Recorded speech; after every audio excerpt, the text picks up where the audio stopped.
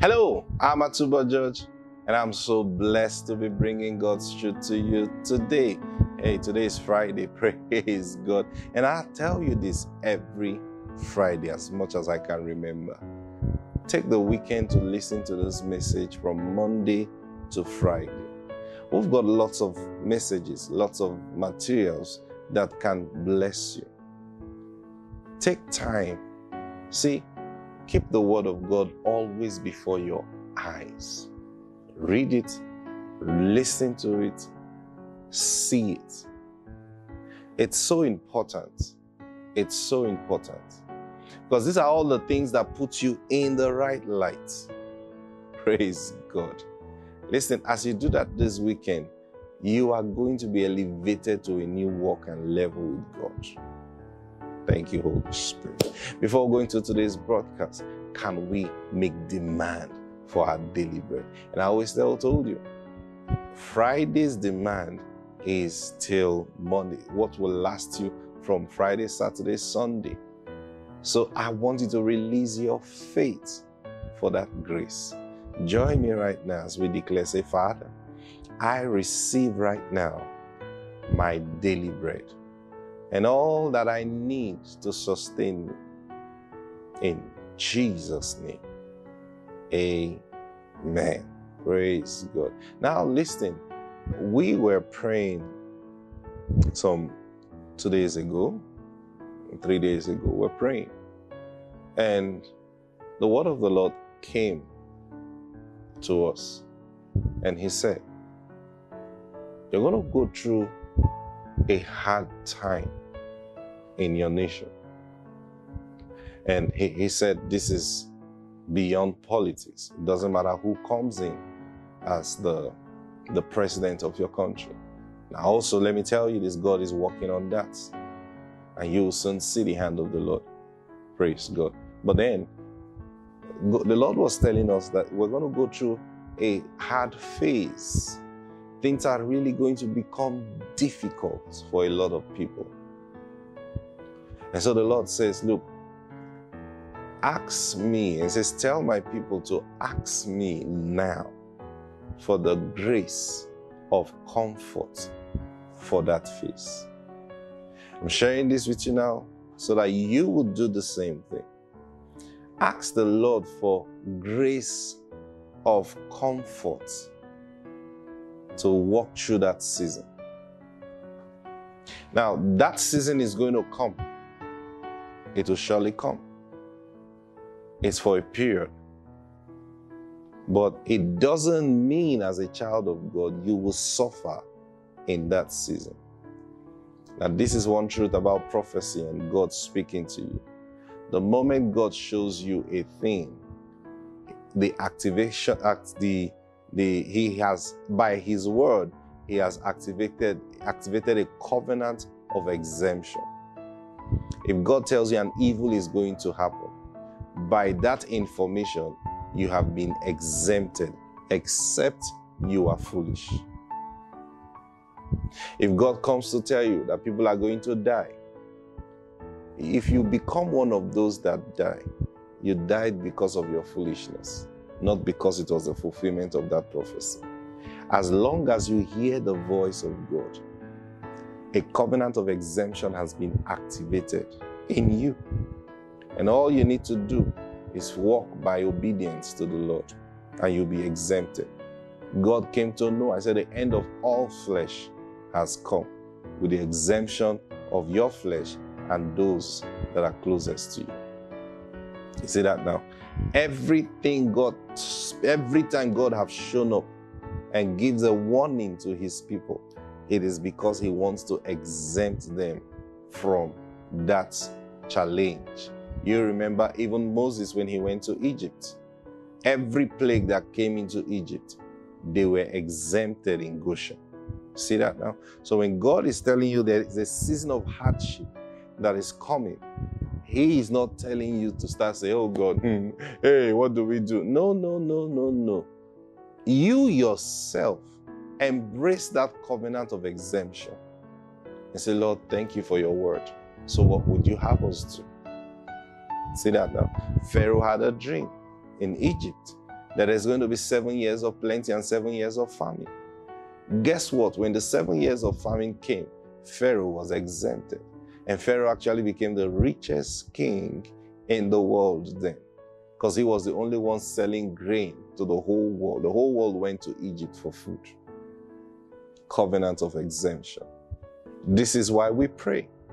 This is why we fellowship with God, so that he will tell us things.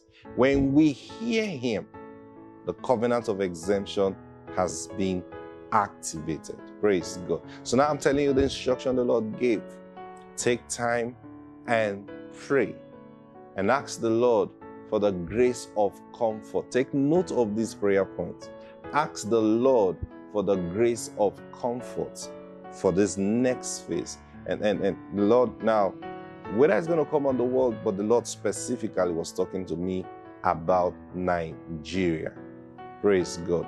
There is the hardship that is going to come on Nigeria. It's for a season. Now, because God is going to step in, and this is why God wants to step in. He's going to step in where the leadership of Nigeria is concerned. He's going to step in. You will know when he steps in. You will know. Forget all this drama you're seeing going on. The Lord is going to step in. But then even when he steps in, this one will happen. See that now? But for you as a child of God, God wants to exempt you. The covenant is already active. You become a partaker of it in the name of the Lord Jesus Christ. So I was sharing with you about Jesus being the light. He says, I am the light of the world. Let this sink in you. Take Jesus out. The world is in darkness. Now, guess what? There is so much darkness in the world indeed.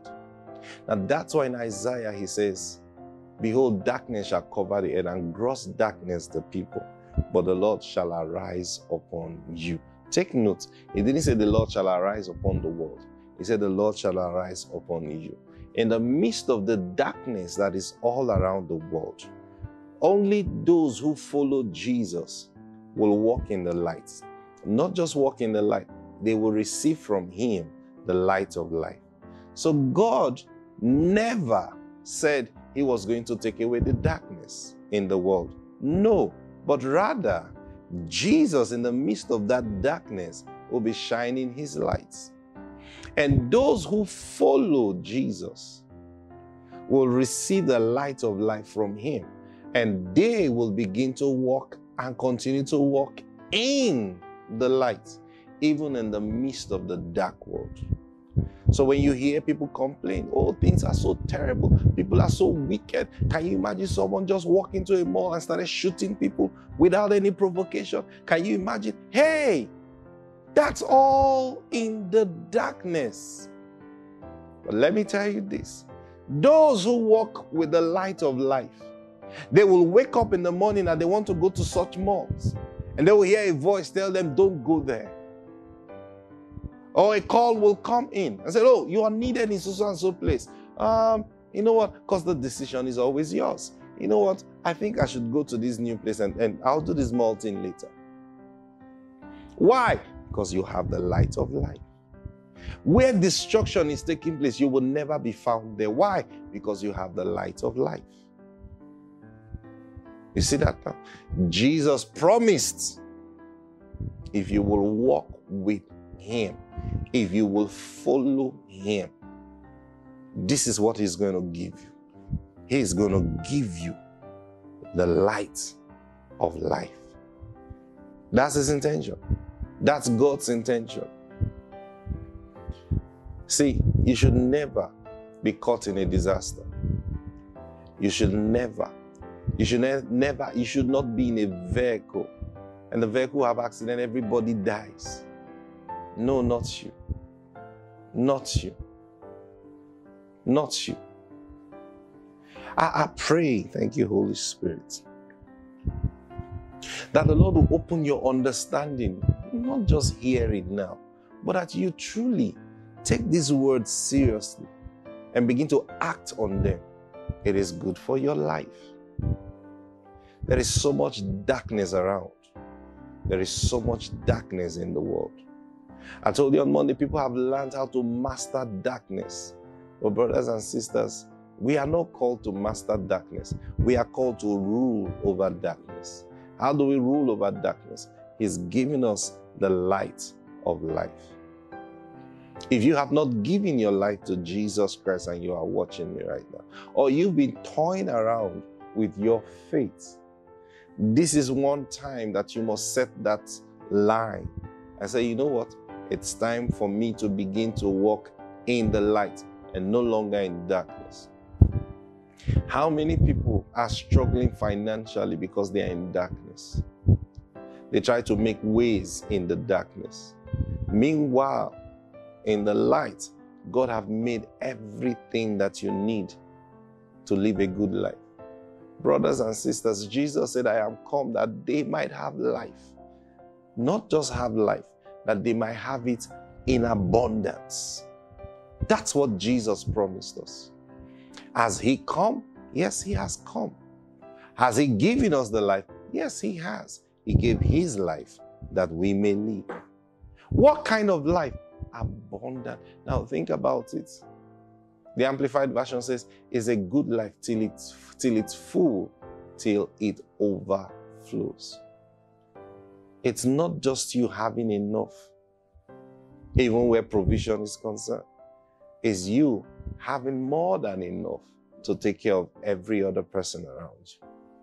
Remember last month we talked about being Abraham's seed and the blessing God promised Abraham. That through him all the families of the earth will be blessed. That's God's intention. That's God's desire. That should be your desire. And hey, He's building us up. He's building us up. He says, when the Lord have finished building Zion, He will appear in His glory. And guess what? The Lord said this month, it is time. Believe God today. Put away the darkness. Turn your attention from those things that are of the darkness. Can you embrace Him? Follow Him so that you will receive His light. He will lead you in the path of light. He will show you. Sometimes the doctor may say there's sickness in your body. But what is the true light show? See that now. I remember when my wife was to give birth to our first daughter. And we had agreed, haven't prayed, and God gave me the nudge that it's going to be by CS. And then so we went there. And while I was praying, I heard the Lord say to me, He says, my angels will be in that theater. I said, thank you, sir. And the doctor was telling me later that when they opened up my wife and they were about to cut the womb, they realized the womb was not sitting properly. And then the doctor said, sometimes when you hear people bled to death during CS surgery, during CS, that's the cause. Things like that happens. But then he knew enough to start praying in the Spirit because he was born again. He began to pray in the Spirit. Now, while he was praying in the Spirit, he heard the Lord say to him, cut here. Now, what happened? Light came. This is one of the benefits of praying in the Spirit. This is one of the benefits of praying in tongues. When we pray in tongues, we're not just making noise. We are tapping from His light. So the doctor shared this with me. Now, this is a doctor, professional doctor, praise God, a good one at that. He shared this with me. He said he knew he had to begin to pray in the Spirit. And while he was praying in the Spirit, he heard the voice of God say, cut here. So he cut. And the moment he cut, the womb relaxed. And it was actually the right place he cut. Praise God. That was light. In their normal light, most likely they were bound to make a mistake. So he switched to the other light that shows things clearly. And from that light, the voice of God came. Because the light in him It's not the light we see with our optical eyes. It's the light we hear from the voice of God. God speaks to us. So when I say look at things, look at something through His light, I'm saying to you, open your heart to hear His voice concerning that matter. Let this affect every judgment of yours. So the doctors may have checked your body and they say so and so thing is wrong with you. Before you take that decision, before you take that judgment, before you condemn yourself to death or whatever situation of life, take that matter over to Him. Say, Lord, this is what the lights in this situation is showing me. Well, Lord, I want to view this under your light. Now, you already know sickness is not part of what He gives to us. You already know that when you bring sickness under His light, it will not be found. Oh, that's the truth. When you bring sickness under His light, you won't see it. You won't see it. You don't see such things under His light. That's why you must learn. If I don't see it under His light, but they are seeing it under this light, so what do? Then you begin to learn how to operate from His light, which eventually, His light will correct this light, because His light is true. This light is not clear. This is the truth. And I pray God gives us grace. Next week, I'm going to start sharing with you practically how to walk in His light where things like this is concerned. It will bless you so much. Praise God. My time is up. Hallelujah. Glory to Jesus. I pray for you that a joy, thank you, Holy Spirit. I see someone, you've been so moody for weeks. And you actually believe that you're depressed. Yeah, you believe it, that you're depressed, because several people have mentioned that these are the symptoms of depression. And so you've even come to that place where you're like, I think I'm depressed. And you're just there. I pray now, thank you, Holy Spirit, if you would just as much as lift up your hands right now, just raise it up like this. Father, restore joy in this one right now. Now, in the name of the Lord Jesus Christ, fill her heart with joy now. Thank you. Thank you. In the name of the Lord Jesus Christ. I also see someone, you've had, there's some pain around your pelvic region. Now, you've suffered that pain for so long. You've been to the doctor and they told you something is wrong. Thank you, Lord Jesus. I told you, when you look under His light, you won't see it. So right now, I'm praying for you. Thank you, Jesus. I curse that thing because it is not true. I curse that thing right now. And I command it to vanish from your body. And let your life, let your body reflect what the true light is showing right now. Be healed. And let that pain cease from today. Now, pain, go. In the name of the Lord Jesus Christ. Everyone that has one sickness or the other, I pray for you right now. Be healed. Be healed. In Jesus' name. Amen. Praise God. God bless you. Have the best weekend ever. I'll see you on Monday. Bye.